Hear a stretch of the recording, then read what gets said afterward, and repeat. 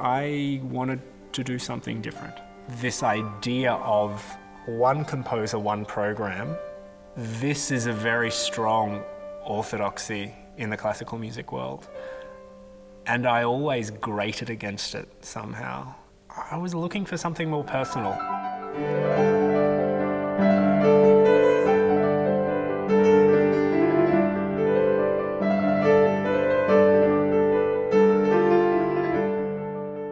There's a great Charlie Parker quote, which is that first you need to learn all the scales, then you need to forget them.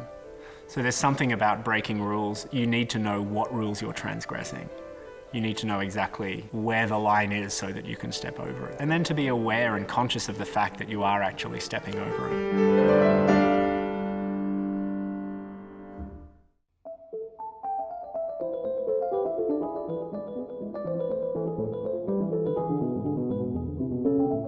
So the reason I chose 4 instruments is primarily because of the massive variety of colour that gives me. So each instrument has a very distinctive sound world. Each one of these instruments offers me very different expressive possibilities. And given that I have a wide range of repertoire, it seemed wise to use different instruments.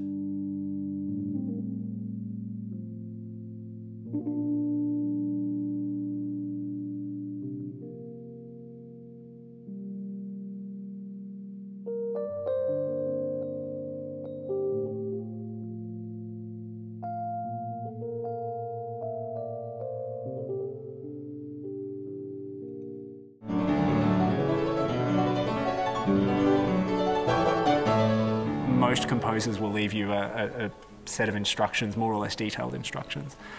And sometimes it's nice, again, to transgress, to see, okay, these are the instructions, but I'm not going to do that.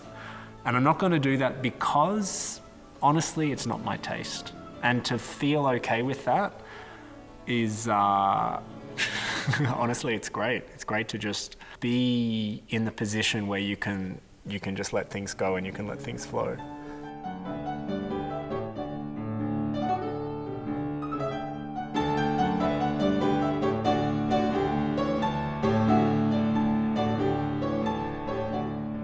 I'm interested in something that works in both the micro and the macro sense. So each individual track, I think, should stand on its own, but there should also be some kind of story.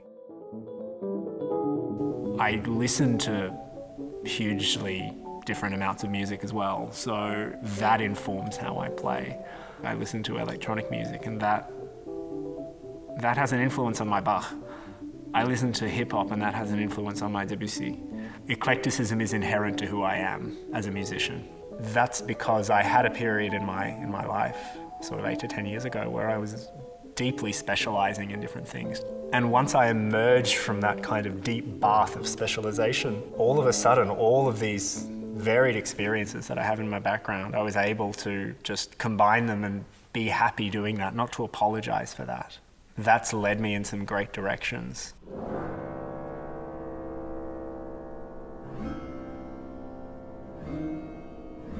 It's a channeling of all of the experience, all of the education, all of the musical variety that has very fortunately made up my life up until this moment. You do need a certain amount of self-security or not caring what other people think. It's one or the other.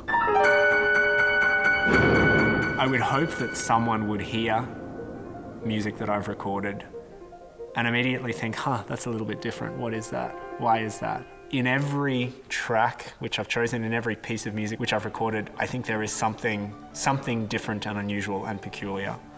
And it varies from piece to piece. There is a theme throughout the whole program, but the peculiarity of each piece is individual, I would say.